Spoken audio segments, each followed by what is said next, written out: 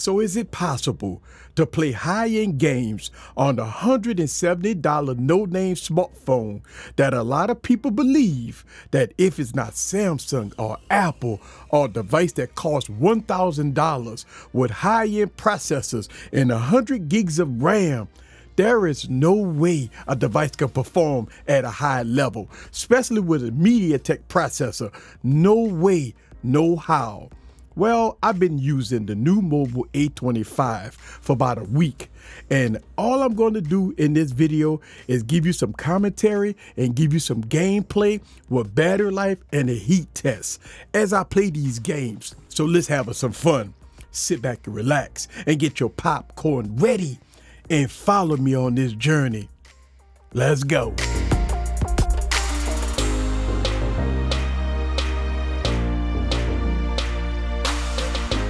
What's up, guys? This is Eric back with another video. So the new mobile is a $170 smartphone with a MediaTek G99 processor that's clocked at 2.2 gigahertz. We got 6 gigs of RAM, 128 gigs of storage, running Android 13 to boot. It has a 6.7-inch Full HD AMOLED 120 hertz display here. So with these mid-range specs, I've been preaching this for years, that yes, mid-range devices are powerful. And I don't even know why we even call it a mid-range, but yes, we go call them mid-rangers.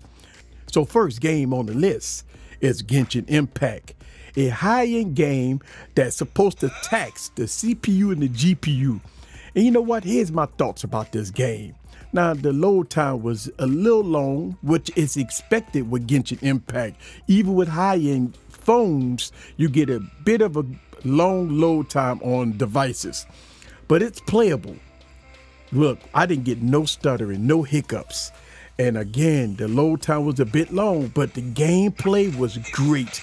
Now, I'm not a Genshin Impact player, so I mean, I'm not that great at this game, but I wanted to play the game so y'all guys can see that, yes, the new mobile A25 could play this game with no problem.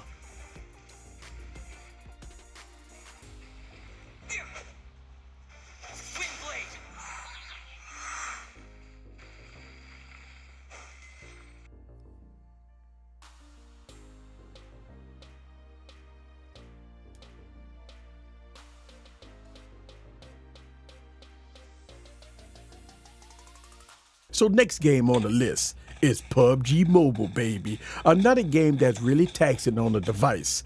Now, looking at the graphics, it's absolutely beautiful on this device. And again, once you load it up, it's no stuttering, no hiccup. And look, gameplay is very, very good here.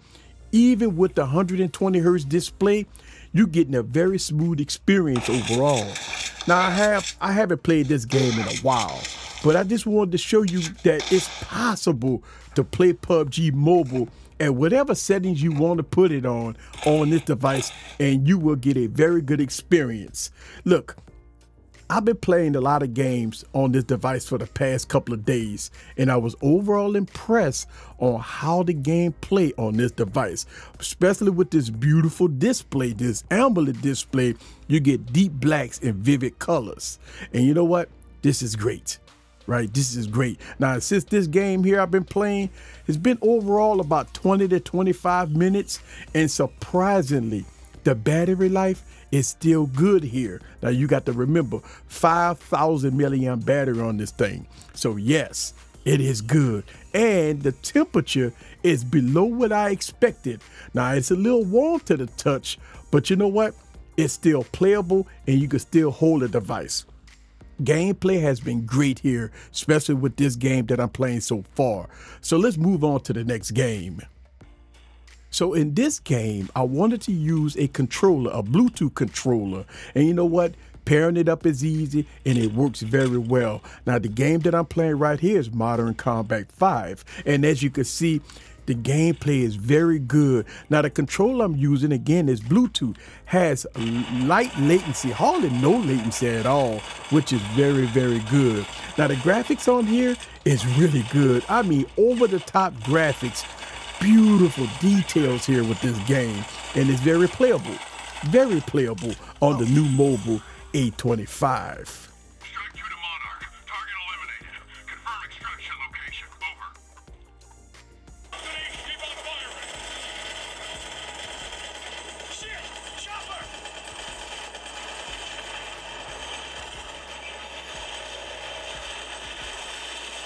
More incoming! Keep them off us! Hang on! So the next game on the list is one of my favorites, Dead Trigger 2.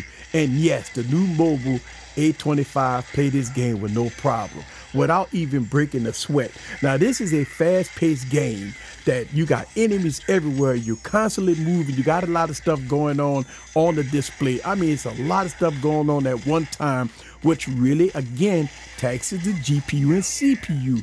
And again, this game is playing very well. Now, I use Dead Trigger 2 as a benchmark test for device performance.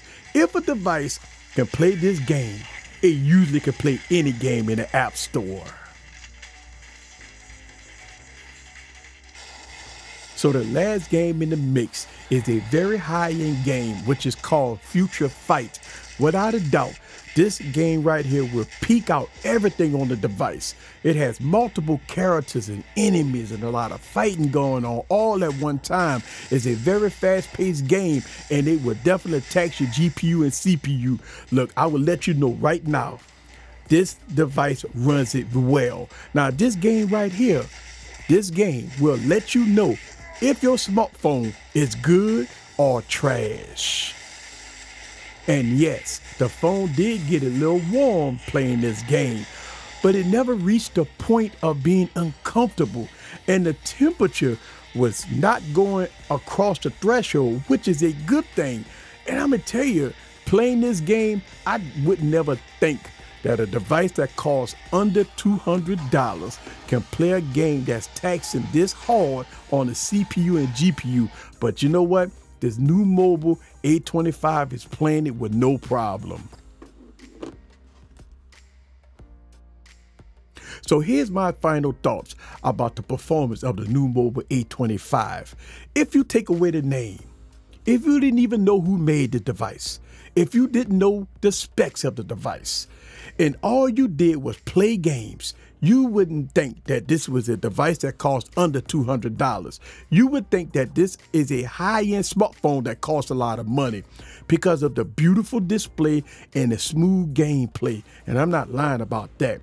Listen, do you have a lot of devices that can play games and doesn't break the bank? Listen, I could tell you this much. The new mobile A25 passes my gaming test. I'm gonna give it about an 8 out of 10. I took a couple of points off due to the load times. Look, you got to give it a little more time as far as load times. And another point I took off is because it doesn't have stereo speakers.